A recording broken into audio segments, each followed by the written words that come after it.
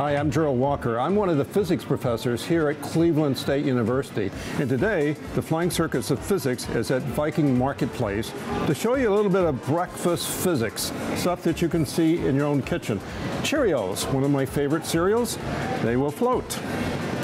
But what you can't see easily on camera is that the milk curls up on the side of the Cheerios, climbs, because the molecules in the milk, that's really water, they're really attracted to the sides of the Cheerios.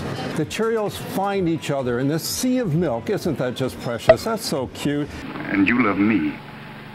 Say it. Yes. They find each other and come together.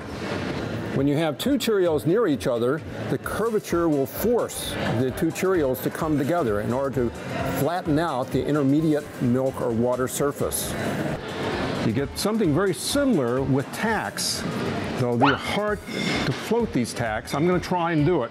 I have to hover right above the milk. Oh, it floated. They too will find each other and come together, but the milk does not curve upward on the sides of the tack. It curves downward due to the weight. When two tacks are near each other, the curvature will cause the two tacks to come together to try to flatten out the intermediate milk-water surface. And now I was wondering, what would happen if I put in both tacks and Cheerios? Oh, the tack is repelled by the Cheerios.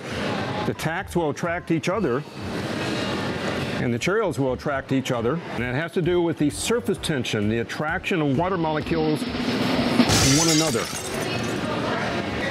But the tacks will be repelled by the Cheerios. And that has to do with the fact that the milk or water curves up along the sides of the Cheerios, whereas it curves downward alongside the tacks. And there's no advantage for the tack to get close to be cute with a Cheerio. Whoop. However, I must warn you, you don't want this for your cereal and breakfast, because eating Cheerios with tacks, boy, that would really wake you up. Well, thanks for watching. Hope to see you again here at Flying Circus Physics next time. Just remember, physics is everywhere, even in a bowl of cereal at breakfast.